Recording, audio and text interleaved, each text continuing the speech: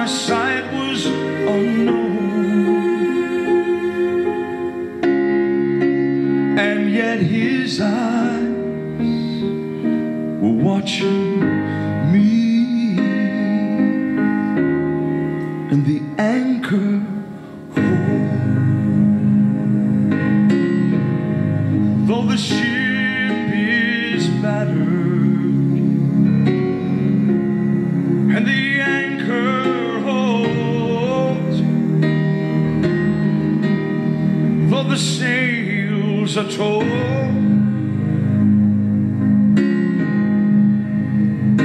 I have fallen on my knees as I face the raging sea, but the anchor still holds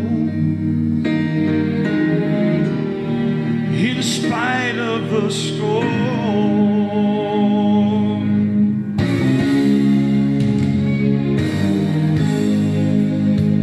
Friends, I've had vision, and I've had my dreams,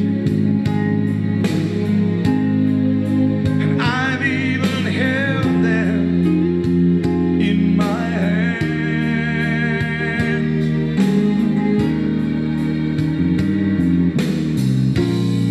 But I never knew sometimes dreams slip through,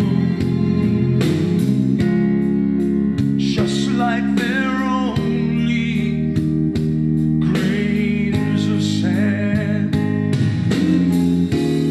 But the anchor holds,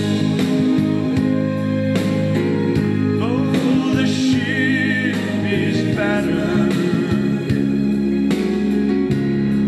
and the anchor holds,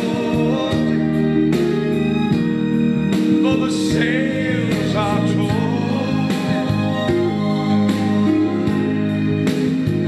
I have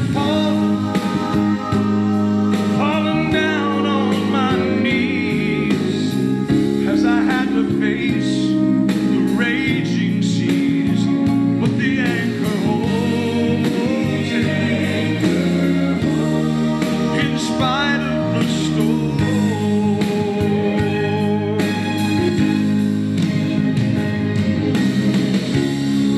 Now I have been young,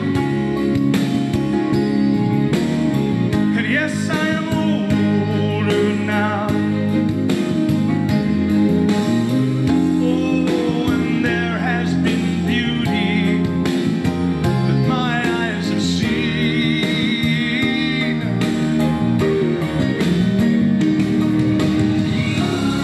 but it was in the night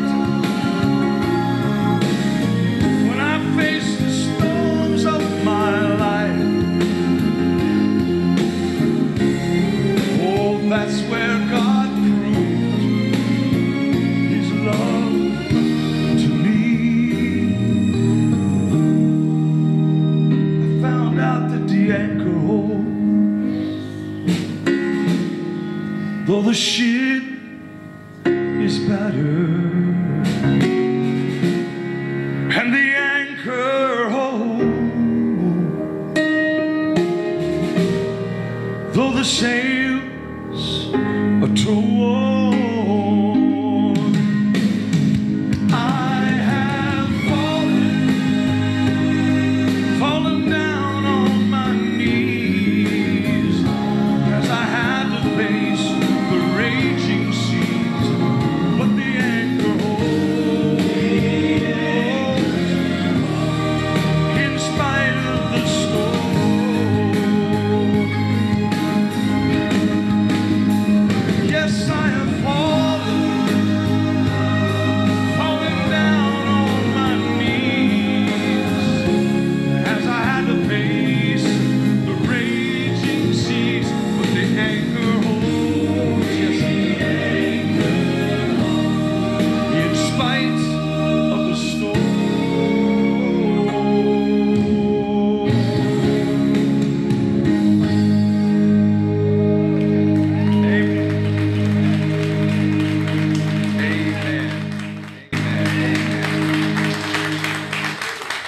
record company told me that song would never be a hit song.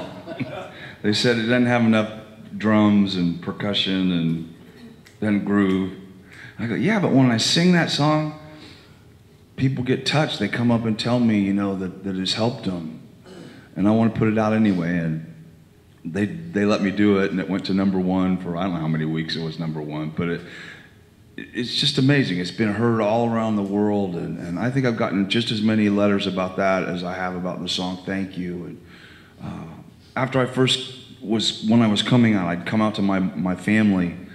I remember my wife and I, former wife and I, are still very, very close. We talk every day, and we have 4 children, and I have 8 grandchildren. I'm Grandpa Walton is what I am. Every night I call them up and I go, good night, John Boy, good night, Mary Ellen.